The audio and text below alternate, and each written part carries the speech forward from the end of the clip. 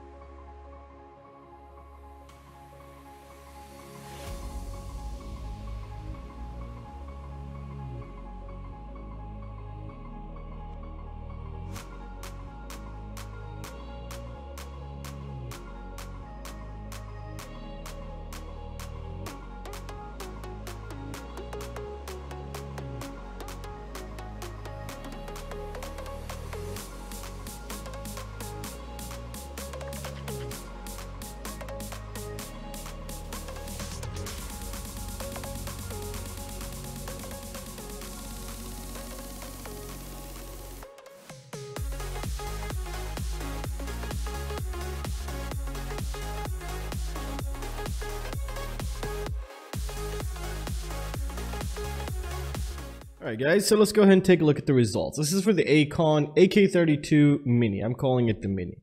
I'll have it linked down below. It's a 35 amp version. I'll also have other ESCs that are really good also linked down below in the top ESC list. If you can check those out, those greatly support the channel. Alright, so let's go ahead and take a look at this. So let's start with the throttle noise. So here's 10% throttle, 25, 50%, 75, and 100% throttle. Both of these are exactly the same. On the right, we have the simulated aggressive flight maneuvers in order to give us a good representation of what might go on while you're flying.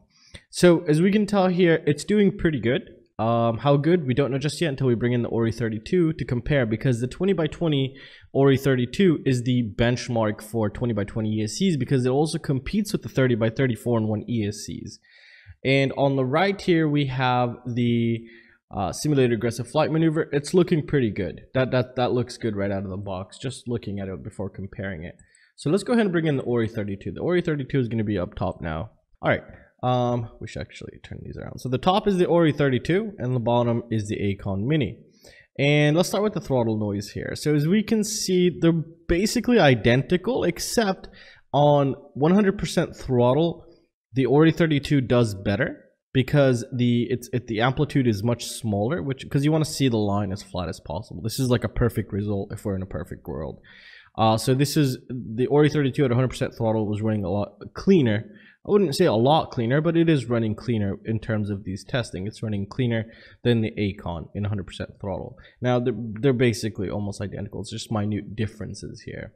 All right, so let's go ahead and take a look at the simulated aggressive flight maneuvers. Now, up top is the Ori32, and on the bottom is the Aikon. So what we can see first right out of the box is that the Ori32 has a lot more voltage spikes and lower voltage drops. And with the Ori32, it's contained very well with its filtration on board. So that's really nice to see, since this is rated for a 6S. The Ori32 wasn't rated for a 6S, but people were still using it for a 6S. Now, if we take a closer look here, they're both pretty much performing identical in a way, but what I would personally recommend, and I see from my testing, is that if you were to put a low ESR capacitor, the Ori32 theoretically would be better. And why do I say that? Well, because you can actually see what's really going on with the voltage, and you can figure out what's going on with the motor. Here it's kind of chaotic a little, but saying that doesn't make it bad. It personally, the overall better, slightly better, like maybe 5% better, would be the Ori32. So it's best to go with what your budget allows you to, but both of these perform really great. That's what I'm trying to say. I really can't say anything else. Let's bring in some bigger brother 30x30 4in1 ESCs so we can you know, compare. So let's bring in one of the best, which is the T-Motor F55 amp 4in1 ESC. So let's bring that one in. So we can kind of see, okay, so this is actually really good that I brought this one. You see that? That's really good result. That is an insane result. And this is a 30x30 stack, but if you take a closer look here, you can kind of see what the motor is doing, but not really doing anything. And what do I mean by that? For example, this will just say 10% throttle, boom, 100% throttle, and you get the idea. And if you take a look at the Ori, you can also see the same things going on with it.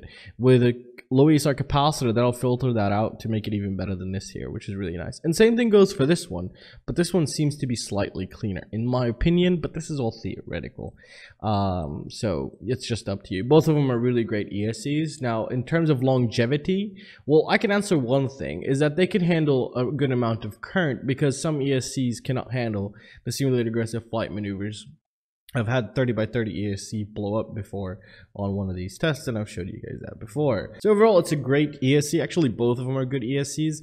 And let us know how your experience is going with one of these. I'm pretty sure everybody would like to know. I still haven't put it on a build, and I don't know what build to put it on just yet.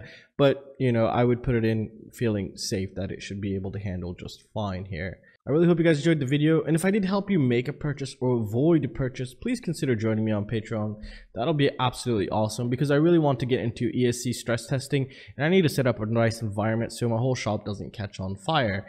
And I'm currently in the progress of doing that now, so any support can go an absolute long way, guys. And you could also use the links down below before you make a purchase. Those greatly support the channel, enable me to bring in more crazy testing, and well, that's it, guys. I'll see you in the next one. Peace out.